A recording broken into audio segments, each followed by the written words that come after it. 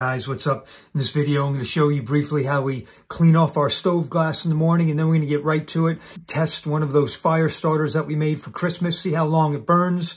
And at the end of the video, I'm going to put one of those fire starters to work and show you how I start my fire. This is how I clean off my stove glass before we light it. This was on last night. It's not too bad, but instead of taking out a razor blade, I just get a wet paper towel. You want to do this when the ceramic glass is not hot. It could be a little bit warm, but you need to be careful you don't give it a thermal shock and crack the glass. I don't get too worried about these edges. Little bit of haze after the stove is on for the day. We'll get some of that anyway. So I've got my little Christmas fire starters. I want to show you guys how to light these and how long they burn. The wax side stays on the top. I usually light it at the bottom.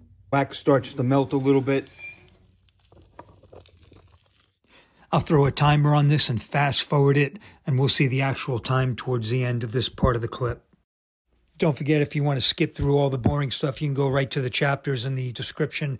If you're new to the channel, a good portion of what I do is maple syrup making. So if you're interested in becoming a backyard maple syrup maker, check out the rest of my videos. We do a little bit of everything: how to tap trees, what tools you need, how to set up an evaporator, and how to filter or not filter your syrup. And of course, how to can your syrup once it's made so you can give it away. All right, I'm going to slow it down now and see where we end up. 9 minutes and 51 seconds, not too bad. So it's shoulder season right now, not really too cold, so I do it a little bit differently. I don't get too stressed and worked up. I put a couple of pieces in front to back, and then I'll take a couple of dry pieces of kindling. A lot of the stuff that I have, some of it's really punky, but it's very dry. I've got a lot of that old standing dead oak. So I'll throw a couple of pieces right on top, and then let that catch. Leave the door ajar just a little bit. I'll go get my coffee going, come back, and I usually have a nice roaring fire going after that. Of course, when it's really cold, then I throw a lot of kindling in there. I want to get that stovepipe heated up nice and fast so you don't get any creosote buildup. But this is just a simple way of doing it when it's not too cold and I'm not worried about how long it takes. One of the things here, it's interesting, when I did this, I did not have the vent open. Get rid of that lighter there, not a good place for it.